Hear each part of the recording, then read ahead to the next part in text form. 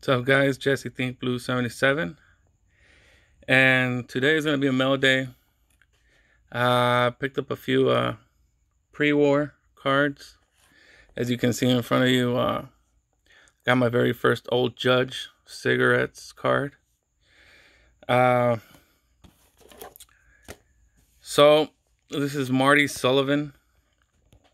He was born in 1862. And he played in the majors from 1887 to 1890. So he only played 5 years in the majors. As you can see here, he's with the Chicago White Stockings. And then he played for the Indianapolis Hoosiers in 1889. Boston Beaneaters from 90 and 91. And then the remainder of 91 with the Cleveland Spiders. So, he's not like a Hall of Fame or anything, but my thing was I just wanted a really nice example of a Old Judge card. I mean, these are pretty pricey. If you want a Hall of Fame or anything, you're looking at, some pretty expensive cards. So for me, just starting off with this one here, I just wanted a real good example because the majority of these cards that you find now, they're in pretty bad shape. I mean, this is a 1, but I mean, it looks really, really good. Registration, photography, everything's really nice on this card. Reason I got a 1 is the back. So it seems like it might have been in a scrapbook. They removed it, which I don't mind because these are blank backs. So as you can see there, the card looks just amazing. So I'm just tapping into these. So thing I liked about this one, this set consists of like, I want to say over 500 cards, maybe somewhere around the neighborhood of 500.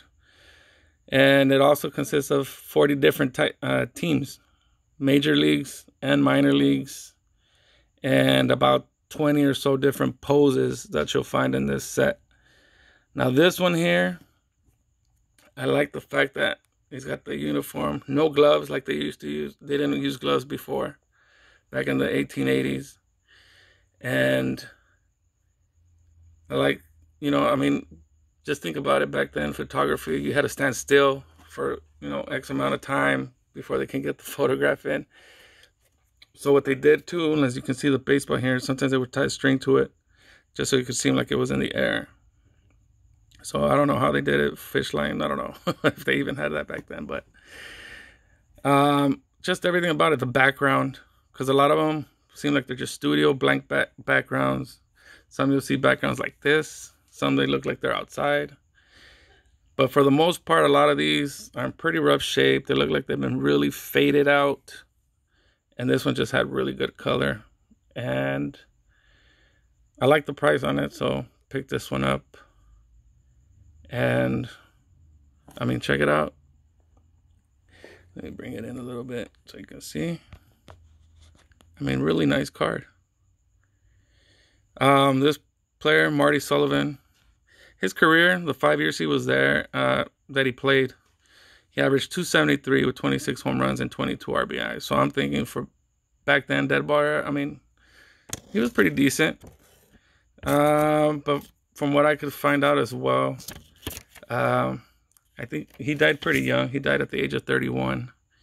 He died in 1895, I believe. So he died pretty young. So there it is, my first Old Judge. Hopefully I can pick up a few more because I mean I really like these type of cards. Old Judge. Oh, another thing too with this, as you can see, is a left fielder. These are distributed by the Goodwin Company, which is like the Old Judge and the Gypsy Queen cigarettes. So there it is. And then my second pickup is this one that I've been wanting to get for quite some time. So this is your 1922 E21 American Caramel Wilbert Robinson. card with this one. I've had it in my list for about a year now. Initially, I wanted to get the 1916 example of Wilbert, but there was a couple of times I got outbid. So, let those go. And then saw this one pop up. Price was right. The grade was right. And jumped all over this one. And to be honest, the photography on this one is... I like this one a lot more than I did the other one. So as you can see here, his old uni. It's got a big type of bag there on him. Who knows if he has maybe sporting equipment on it. I don't know. But Wilbert Robinson, also known as Uncle Robbie. Born 1864. He played his career from 1886 to about 1902. He was a catcher. He played for the Philadelphia Athletics from 1886 to 1890. Baltimore Orioles 1890 to 1899. St. Louis for 1 year, which was in 1900. And then back to the Orioles in 1901 and 1902. So, I guess being a catcher gave him kind of the opportunity also to manage. So then, he managed the Orioles and then the Brooklyn Dodgers from 1914 to 1931.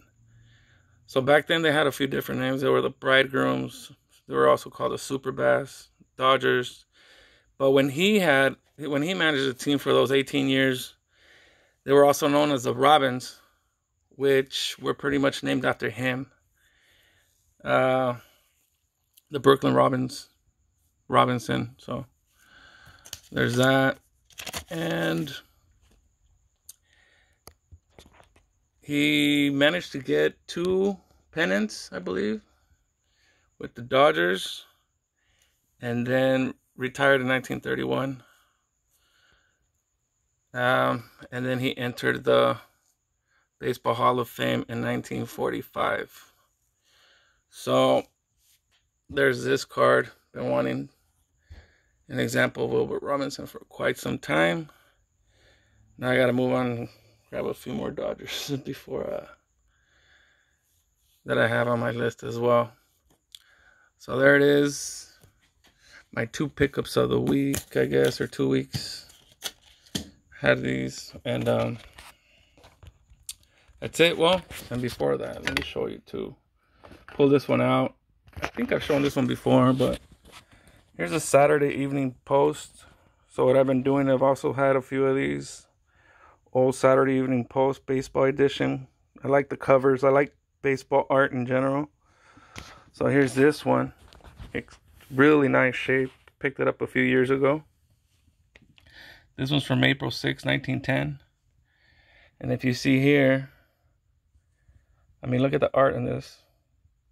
This was done by Anton Fisher. So if you don't know, look him up. He was kind of like the Norman Rockwell of this era. He worked for the Saturday Evening Post, I believe, from, I want to say 1909 to about the 30s, the early 30s. He did a lot of their covers, and I really like these baseball covers. And the interesting part is, since I like the history of it, I mean, you can see how they, all the stories, advertisements they had in here. I mean, it's really cool to read some of this stuff and really like, it kind of takes you back to that era, which is, you know, I really like all that. I mean, look at this here, for example. Pencil sharpener. Back in the day. How cool is that? Macy's advertisements. I mean, Kellogg's. I mean, it has a lot of cool advertisements and stories, so that's why I like them. And then I also pulled out a glove from the era. This one's from the 1910s.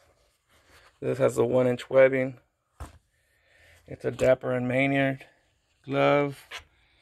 Also with the sporting goods store.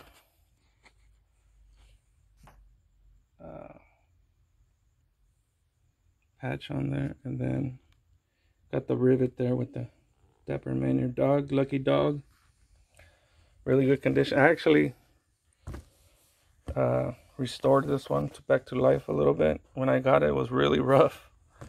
So after about a week of oiling it up, well, not oiling it up, but you know, giving it conditioner and stuff, kind of brought it back to life. Also really good condition, no tears, no holes, no ink, which makes it really nice. One of my better examples in my collection. So there it is. So guys, those are my pre-war. Hope you enjoyed. And again, as always, thank you guys for watching. And I'll see you on the next one.